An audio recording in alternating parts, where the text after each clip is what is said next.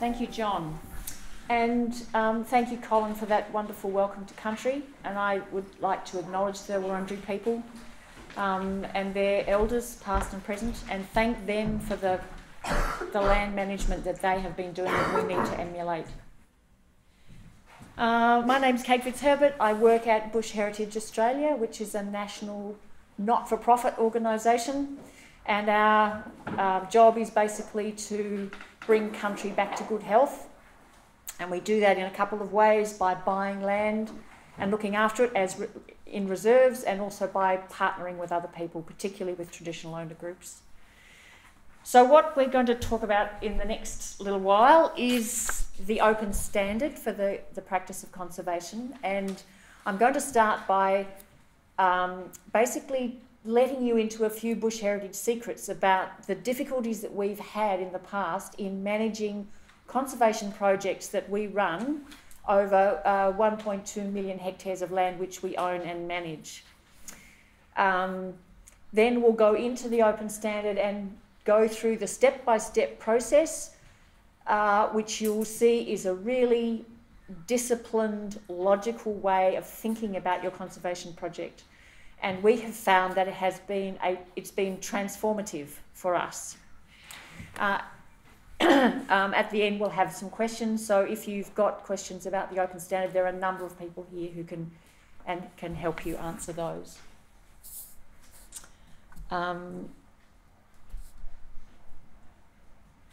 So this cycle of management is probably familiar to some of you. There are many organisations who've used this process of think what you're trying to do, plan what you want to do it, analyse and adapt, and then share what you've done. And we've actually often been quite good at the first two steps, and we're often very good at the implement step, but we don't often connect the two together. And we haven't been very good at the analyse, adapt, and the share and the learn.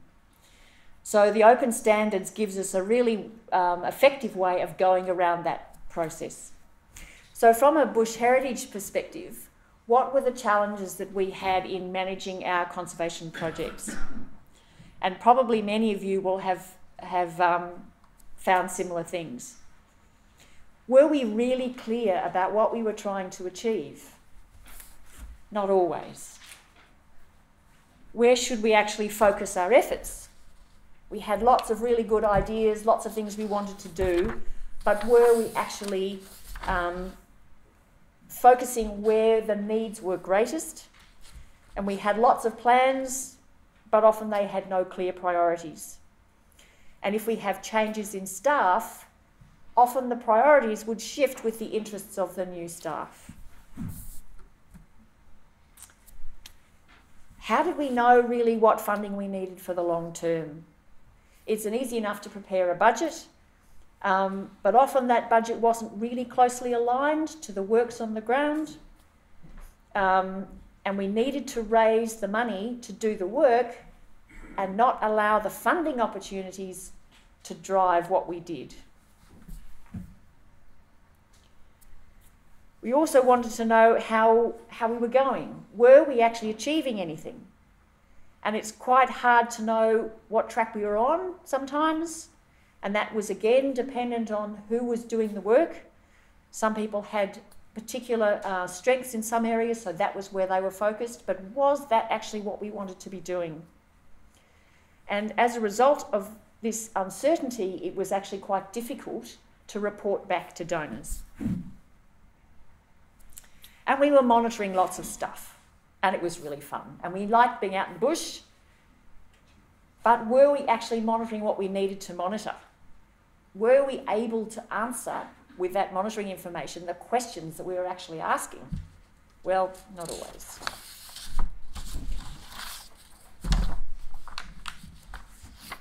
The other problem was that we had, as we changed staff, we didn't have a really good way of capturing all the knowledge and the thinking that had gone into our management planning, which meant that if you lost a staff member, you often lost all this corporate knowledge, and the new staff had to start all over again.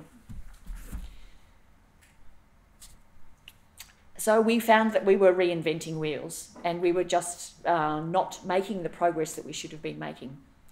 So in the realisation of all these shortcomings, we thought we needed to find a process that would help us through all these challenges. And we came across, sort of serendipitously really, the open standard for the practice of conservation. And it looked like it was going to answer all those questions. So we have over the last, this was the situation we found ourselves in 2011, and now in 2017, we have 6 years of using the open standard, and it has transformed the way we do our work. It's actually answered every single one of those problems for us. So what we'll do now is actually take you through a sort of a quick journey through the open standard cycle and its logic. And so you can see that if this is something you think is really useful to you, it might be the way to go in the future. So we start with the conceptualised step. Understand the situation that you're working in. There are a number of steps in this process. The first one is to define your team. Think about the skills you need to do the project. Think about the stakeholders that you need to engage with, because conservation is really about people. And if you get the right people and you get them involved, then your project is going to be much more likely to be successful. So you, in a local context, you might be thinking about the team members. They might be land care groups, property owners, traditional owner groups. There might be state agencies, regional experts and advisors, and there'll be other stakeholders. Once you're confident about the team and the skills that you need, then you need to look at the scope. What actually are we doing with this project? Where are we working? And you might have a geographic scope. It may be a catchment. It may be just a defined land care area, or it might have a thematic scope. For instance, if you're trying to save orange-bellied parrots, you'll be looking at a more thematic scope because you're working in Tasmania and you're also working in Victoria and South Australia. If you're a land care group, you'll be looking at your land care area and where you have influence. So define your scope. Set yourself a vision. Where do you want to be in the end? If you could project out 20 years or 30 years, what would you want to see? If you could come back and say, that project was really successful, well, what is that vision? And it's actually really nice to be visionary in a vision. So one that we've pulled up from one of the land care things is a vision like this, that our catchment is healthy and a vibrant ecosystem with diverse and abundant flora and fauna, fertile, stable soils, and clean rivers and creeks, which provide a rich natural heritage for future generations. Now, if we could achieve that, we'd feel like we'd done a pretty good job. The next step in this process is to actually choose the targets, and you might call them assets or values. In the open standards, the terminology is targets, and Bush Heritage has sort of adopted the targets, so I'll talk about targets. But you need to think carefully about the things that you care about. There's lots and lots of things we need to do. But if you think carefully about the key targets, where you're going to put your efforts and where you're going to put your energies, you can actually have a much broader impact. So together, when you've selected the targets, they should actually sort of represent all the biodiversity in your project area. So for the purposes of this presentation, we're going to look at 2 targets. One of them is waterways and riparian vegetation, and one of them is arboreal mammals. But there's certain ways that you can select your targets, and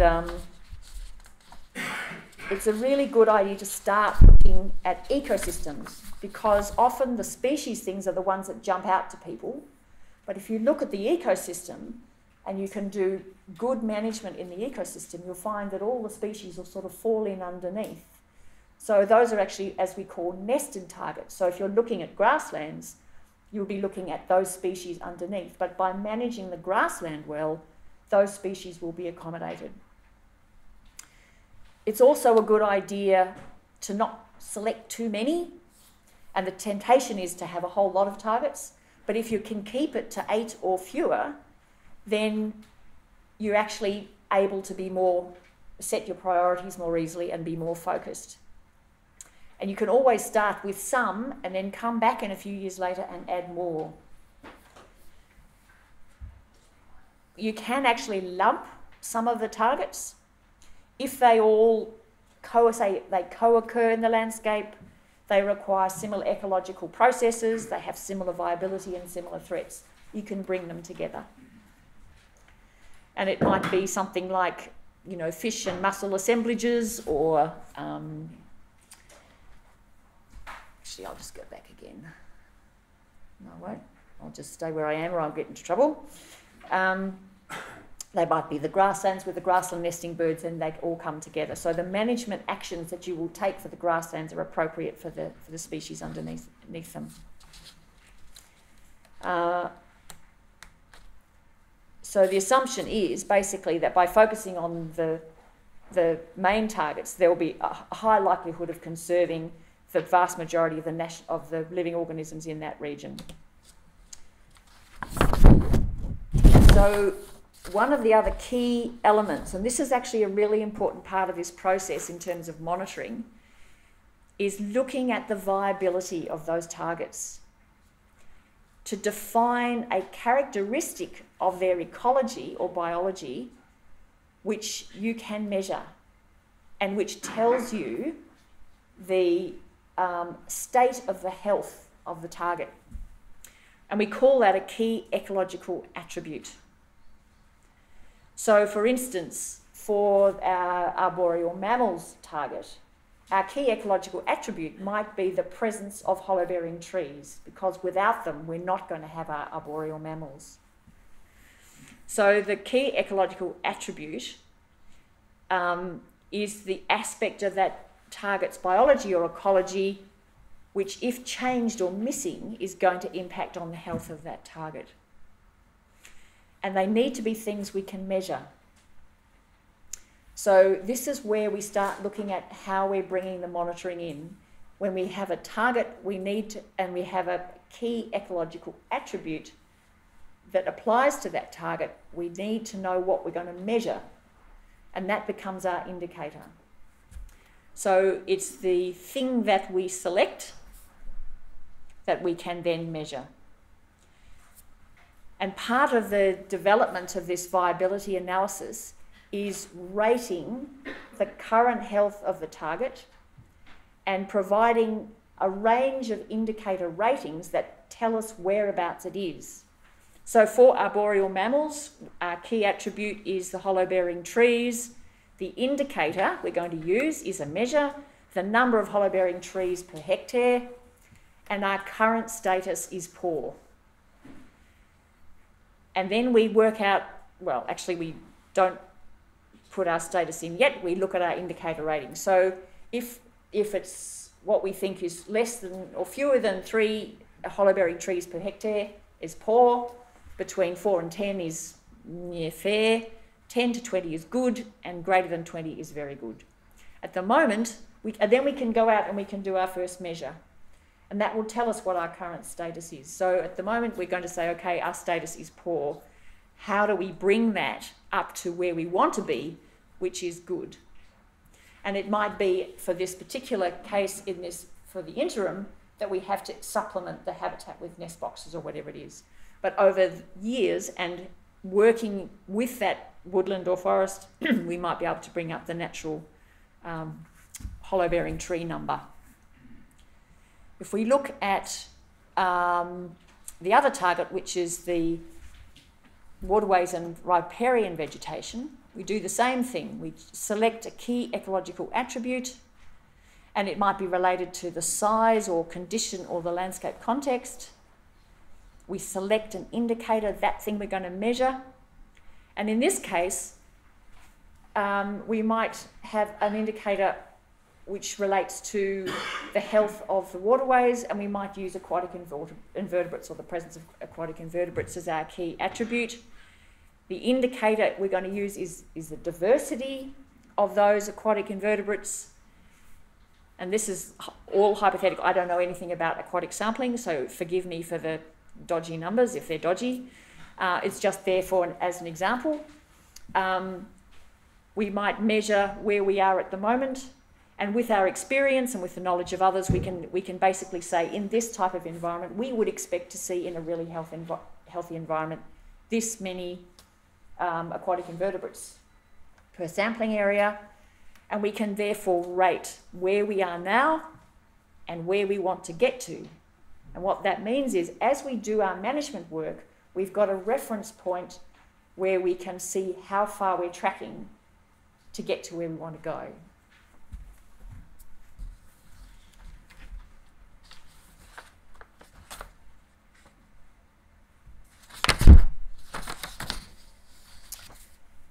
Once we're comfortable that we understand the health of the current rating of the health of our targets, we actually look at the direct threats. So why is it that we have these targets or assets that are threatened and they need management work? So identifying your direct threats, and these are things which are man or human induced. So there will be other risks and threats, natural predation by owls or things if you're an arboreal mammal, but we're not worrying about those. We're looking at those things which are induced by human activity. So in the case of the waterways and riparian vegetation, it might be erosion. And the main cause in the area we're working in might be stock access into that riparian zone, stock in the creek. Say for arboreal mammals, it might be firewood cutting. So once we've identified the threats, and remembering that we've only got limited resources, we need to prioritise them. We need to know that we're working on the ones that need our help the most. And by prioritising our threats, we do it on a series of ratings around the scope, the extent to which that threat is active, the severity, what is the impact that it's having, is it a severe impact or is it a relatively light impact, and what's the permanence. If this happens, how easy is that to reverse? Like if we're going to put in a car park, not so much. If it's something else, then maybe it is easy to reverse. And the rating that this is done in the software, Mirati, which I'll talk about a little bit later. This gives you a rating. So you make an assessment of the scope, the severity and the permanence of this threat, and then you'll get a rating. And what that does is it will put a rating into your threat table which says this is the highest threat for these targets. And therefore, that's telling you this might be the one to focus our attention and our resources on first. Now, this is a very simplistic threat rating table, if only they were all this simple. But this is one that comes out of the Mirati software. When you've put your targets in and you've put your threats in and you've done your assessment of the ranking of the threats, you end up with a table. That shows you whether you've got an issue where the threats are high or medium or low.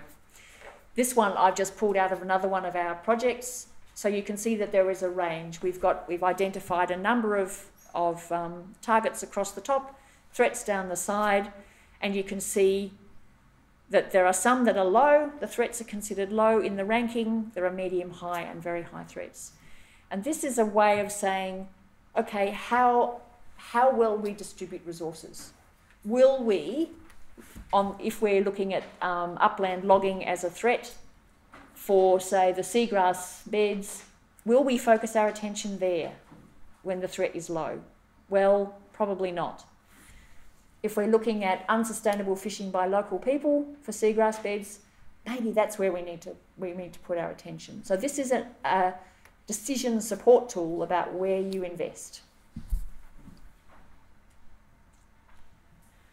Once we've looked at the threats, we then go through the process of putting together what's called a situation analysis, looking at the broader political, environmental, social, cultural context in which we're doing this project. And this is actually a really, really useful thing to do.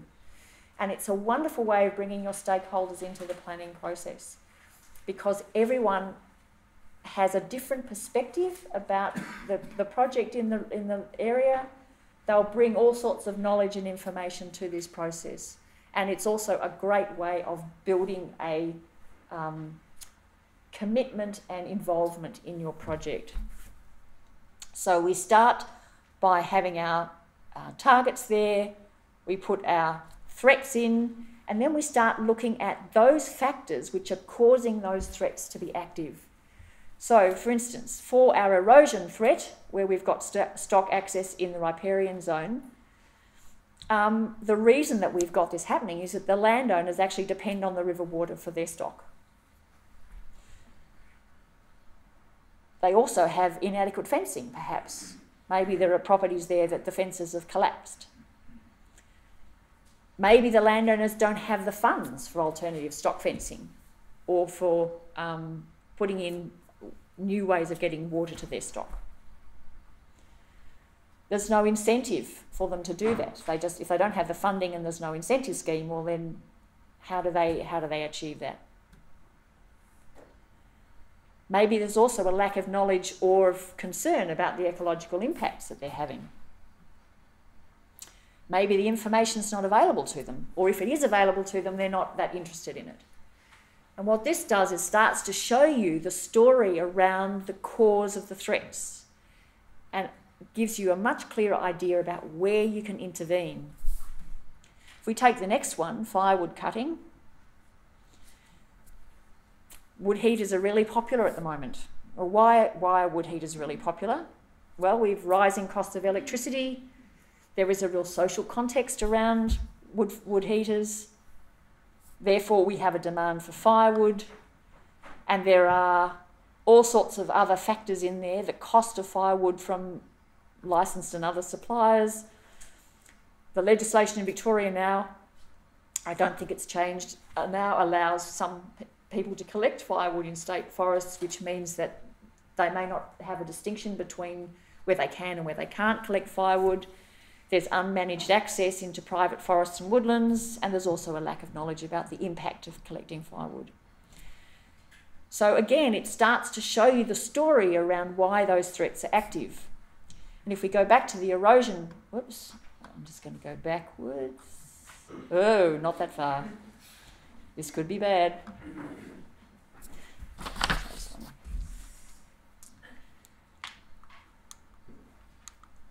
Okay. I'm being challenged by the technology here.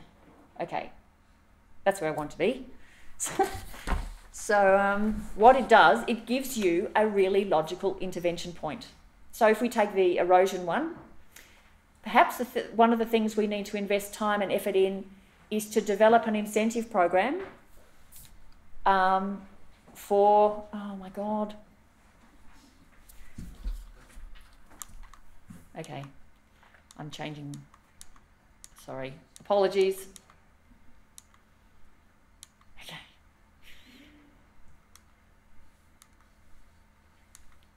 All right, it's all right. I'm just not catching up with my presentation. So what it does, it gives us a point where we can intervene. So we take the stock access into riparian corridor example, and we now start thinking in more detail about what we're going to do. So we start to develop a goal for where we want to be, we start thinking about some strategies, and then we move on to thinking about objectives. So our goal in this case might be that by 2022 we want to have our stream invertebrate numbers up to where they should be for a healthy environment. So we want to develop a strategy for how we're going to do that. And we think about the activities we're going to need to do to implement that strategy. And this is where this wonderful thing called the results chain comes in. And Stu is going to go into a lot more detail about the results chain in the workshop this afternoon, so I'm going to sort of rip through this a little bit. But the results chain is a way of checking your logic. We're going to set up an incentive program for putting fences on to protect riparian zone. We think if we do that, then we'll be able to revegetate the riparian strips. If we revegetate the riparian strips, we'll get a better habitat developing along the river. We'll get the insects and things falling back into the river to provide the food for the animals. Therefore, we should get an increase in the number of aquatic invertebrates and the insects and things on the stream sides. Therefore, we should be able to increase our riparian, the health of our river aquatic invertebrates. So there's a sort of a logic in that thinking, but maybe there's some flaws in that logic as well. So one of the things about a results chain is you go through a logical process of saying, well, if we do this, then that we expect this will happen. And we want to know whether the strategy and the logic of our thinking is going to get us to the end point. And as we're doing that, we can actually start to put objectives in. So, okay, if we're going to do this strategy by December 2018, we're going to have an incentive program in place. And we're going to have it funded for 3 years. Sounds pretty ambitious. Okay, but that's our objective. That's what we're going to work towards. So that's a result. And if we can achieve that result, then we reckon that we'll be able to reduce the threat by, and let's say by 2022, we're going to have 10 kilometres of previously grazed river frontage fenced with at least a 20-metre wide strip of riparian veg on each bank. So that's going to be how we're going to help abate the threat. And that's going to have an impact on our target. So by 2024, we're going to have stream invertebrates back to the diversity that they should have been. And we can go through this logical process and see whether we've got any assumptions in there which are going to trip us up along the way. And this is one way of actually building a monitoring plan. If I just go back one, you can see that what we're doing now is actually identifying the things we have to measure.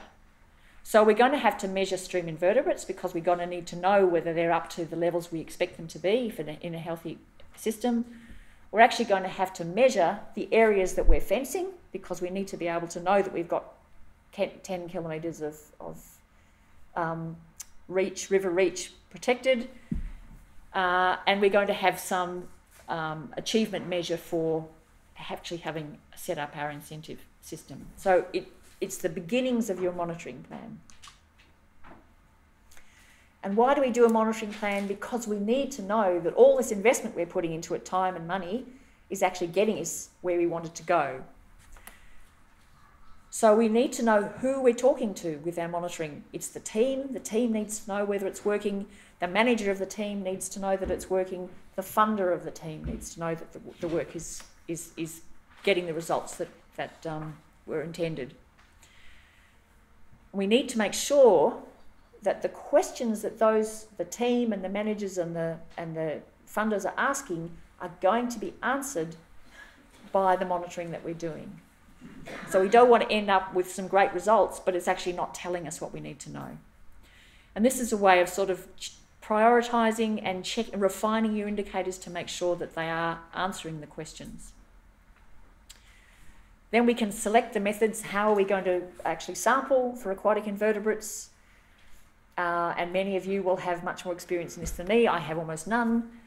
But we also need to think at this stage about how we're going to analyse that data. So we need to collect data which we can analyse to give us the answers to the questions we're asking.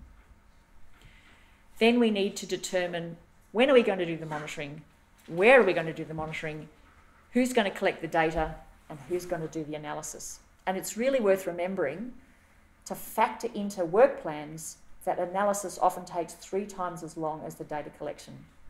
And so often we forget to allocate time for the analysis. So here's an example of what might be a monitoring plan for this project. We've got our target goal there. What do we the indicator is we're measuring stream invertebrates, how standard water and substrate sampling methods. We're going to do it in summer because that's when we know that we're going to get the best results. Who's going to do it? Melbourne Water, bless them. Where are we going to do it? We're going to do it in the existing monitoring sites because they have historic monitoring sites along the river. And as a comment, we're going to say, okay, we need to send this report to the landholders who are involved because this is the way we're going to keep them involved with the project. We're going to keep them motivated. We also have a threat abatement objective here on the 10 kilometres of Greys River frontage. So the indicator is the extent of area fenced over the river reach length. We're going to just do that using GPS waypoints and mapping, and we're going to do that at the completion of each of the fencing and revegetation projects. Who's going to do it? The project office is going to do it. At each of the project sites it's going to be done, and then we're actually going to submit our report to the funding agency annually. So this is where we start to see the people, the investment of time, and who are the stakeholders that are involved. I just thought I would add this in because this is Hugh Possingham, many of you will have heard of, and his 7 deadly sins of monitoring, and there are actually 8. But they're really interesting because he says about monitoring, these are the things you should watch for. And that's actually ignoring the option of not monitoring. Do we really need to monitor this? Or are we just, monitoring the obvious? We don't actually, we monitor because we are in the habit of monitoring, but is it actually going to tell us something? Or can we monitor less often? And then also failing to have a control site for confirming the results of your actions so you can demonstrate that what you have done has changed the situation. And back to the first one, really monitoring to prove the obvious. And the example he gave when he was talking about this was, we're still monitoring southern right whales going past the east coast of Australia, and we know that their trajectory is going up and up and up and up. And it's still going up and up and up, and we still monitor them. And maybe we don't need to monitor them every year anymore, maybe we can monitor them every 5 years. Maybe that's enough. So it's about using the resources you've got to the best advantage. His number 4 is ignoring the full cost of monitoring. And it is an expensive thing in time, and it's an expensive thing in data analysis. And that does need to be factored into your work plans. Talking to people who are non-applied, who don't understand the on-ground situation when you're doing your analysis. Having no action that would be taken as a result of what you're finding out. Don't just find stuff out for the sake of finding stuff out. Make sure that what you're monitoring is actually going to tell you something that will give you information to change what you're doing, to improve what you're doing. Failing to quantify things. I can't quite remember the context of that one. And then failing to have clear and concise logic. And that's where the results chain is so valuable, because it tests your logic.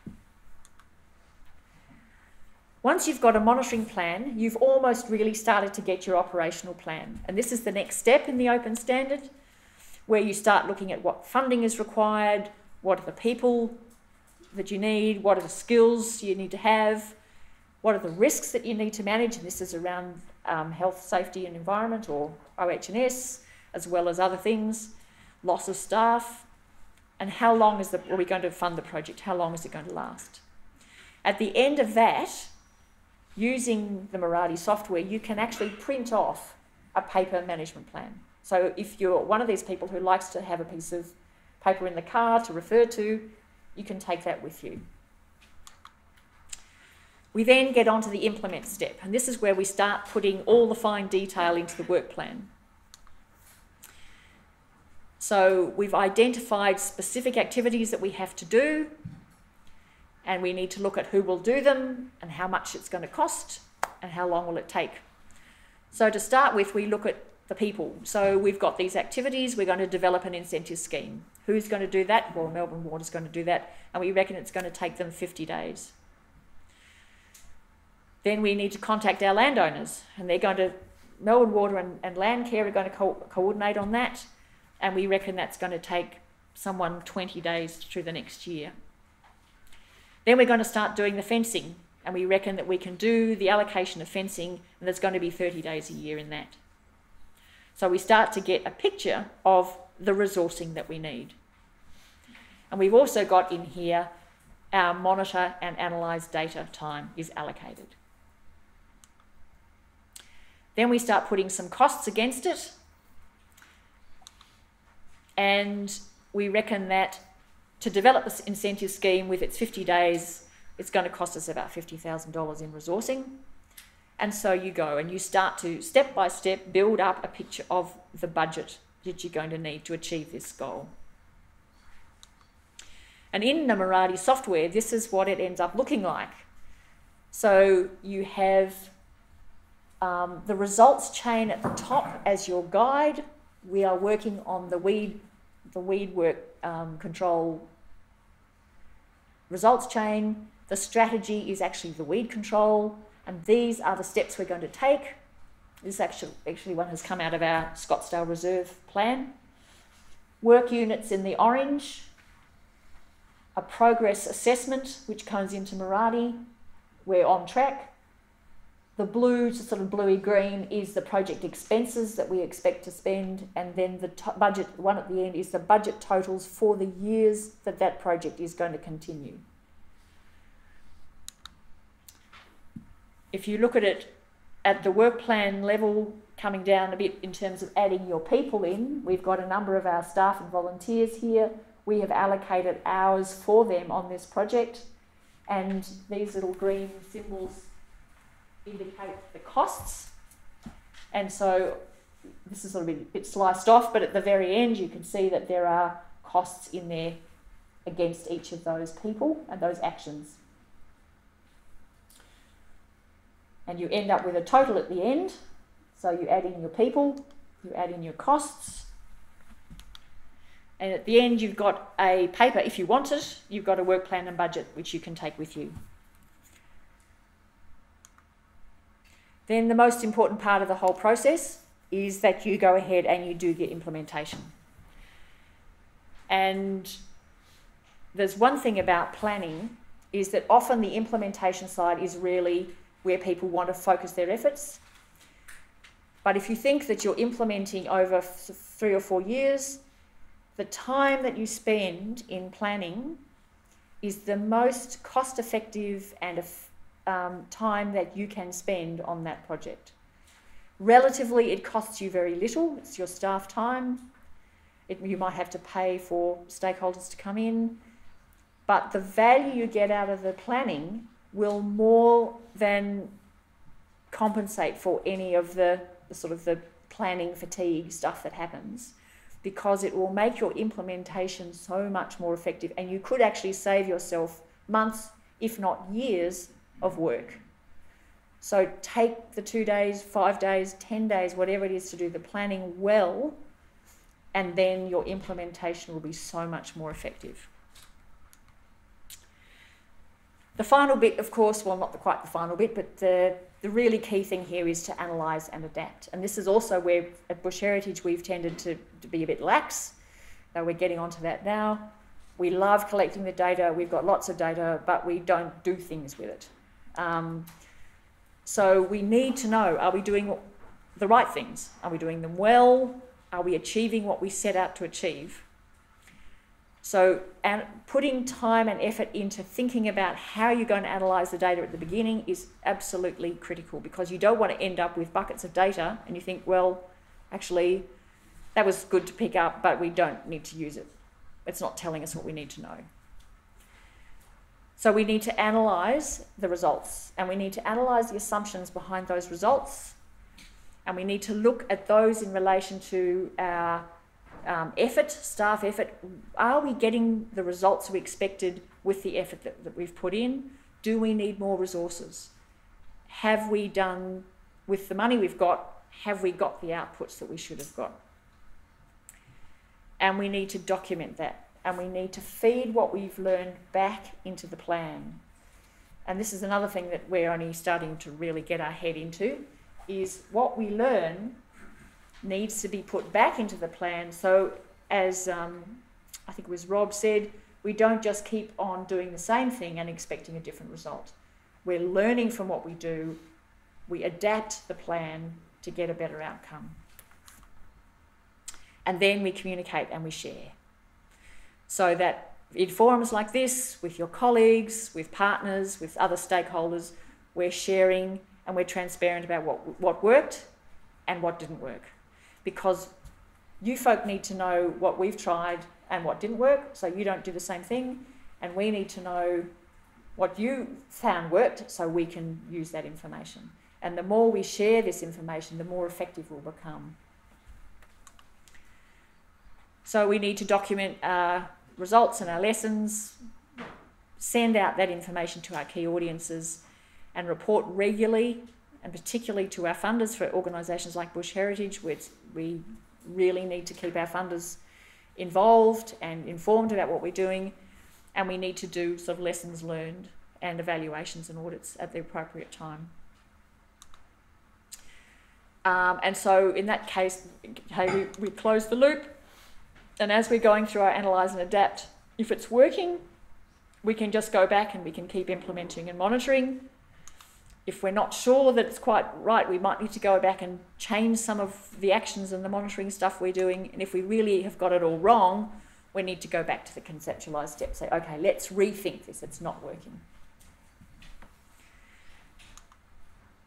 Just to finish up, the Marathi software is a desktop, at the moment, a desktop system which you have on your desktop, which takes all this planning information.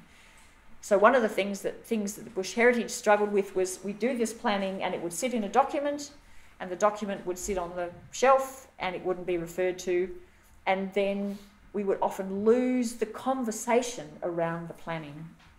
Marathi allows you to record all that so you don't lose those little gems of information that come up through the planning process. There is also software now, Marathi Share, which means that the plans sit in the cloud. And this is particularly relevant as we start to work in partnership on different projects, because our plans sit in the cloud.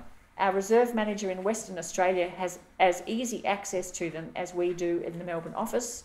We can both download, we can change the plan, we put it back in the cloud. And that means that agencies can they can share a plan. So it may well be that Melbourne Water and Parks Vic are working on a project, they have the project in the cloud, they both have access to it. They both have equal ownership of it and responsibility for it. So the Marathi Share capacity has opened the opportunity for much more effective partnerships. If you're interested in working in the open standard, there is a whole suite of resources available to you, lots of guidance and training materials on the web, the Marathi software webpage, the Marathi Share webpage, the Conservation Coaches Network, which is actually a global network.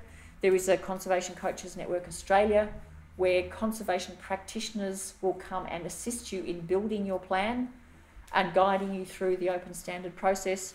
And then there are agencies such as Conservation Management, who are particularly helping traditional owner groups, of whom Stu is a director, and he'll be able to give you more information on that if you're interested.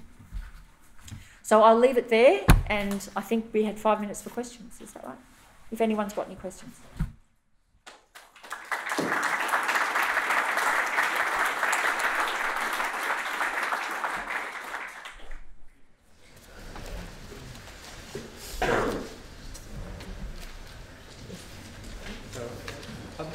Just wondering if you did a pie chart of the circle, how much would implementation be in cost? The cost of the various aspects of the process. Would you have a guess at that? It's up at, I'd be putting it at 85, 80, 85, of the implementation. 90%, yeah, is implementation. Yeah, I'd reckon. Stu?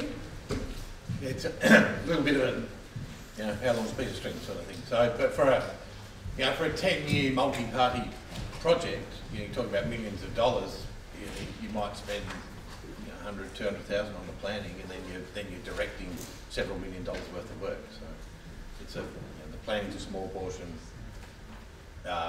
implementation a larger portion. I think Kate would probably agree. We don't yet allocate enough within projects to the monitoring and evaluation. It's still seen as the small part. I reckon somewhere between 50 and 25% of your budget really needs to go into that. I have a question about allocating resources. You had a point where you said it's a decision support tool, and you had very high ratings for some things, high and so on, yeah. but hadn't taken into account the cost and difficulty of doing things or the likelihood of their effectiveness. That seemed to be a gap, and I often find that that's a gap. You know, you look at various things and you think, oh yeah, blackberries are a high priority, we'll put lots of resources into that. That's probably a bad example. Wandering trad is a bad problem. But you don't necessarily put a lot of effort into it because it's difficult, has toxicity problems, and you probably won't succeed anyway. So how do you put in those extra factors within this system? Yeah, I mean, this is a bit of a quick journey, but there are processes in there for assessing the effectiveness of each of your strategies against cost and threat rating. So there are mechanisms in there to do that. So we actually have a strategy support tool where you can assess this strategy is going to cost this much with this many people, and the threat is ranked here. How do we assess the effectiveness of that given all those different variables? So yes, there is a mechanism in there to do that. Yeah. Yes, up the back. Kate, in implementing these projects, and I know the Chair has do a number of excellent projects across Australia, how much have you been able to include your monitoring of project success in the implementation stage of the works? So your monitoring box there becomes more analysis than actually it's sending people out to go and look at something where an implementation team may have already been? Yeah. It's a good question, and we're just at the point really where we're starting to do that, because the way that we've done this in the past is that we have what we call a 5-year ecological review, which is after 5 years of activity. Now, I'm not saying this is right, and I don't think it is, but this is what we have done, that after 5 years you do a major review and then you feed that information back into the plan. And we are certainly doing that with a number of our properties, and as a consequence of that analysis we have made changes to what the management actions that we take. What we're trying to do now is actually to have an annual, quicker sort of review, and one that's actually really all more ongoing, so that the staff are now putting in progress reports, which you can do straight into Marathi, and actually straight into Marathi Share now. So at the end of every fortnight, they put in a progress report, and it might be mostly output stuff, like we put up 16 kilometres of fencing, but it also might be, we have seen this species back in here for the first time in 5 years. So you're starting to get an indication that what you're doing is actually effective. But I would say that probably on 80% of our projects now, we've actually gone around the cycle, and the things that have come out of the monitoring are being fed back into the plan, so that we're adjusting the plan to respond to things we've found out through that previous 3 or 4, 5 years. Yeah. Sorry, we're out of time. Yeah. I'm happy to take any other questions later if that's helpful for people. I'll leave that. Thank you very much.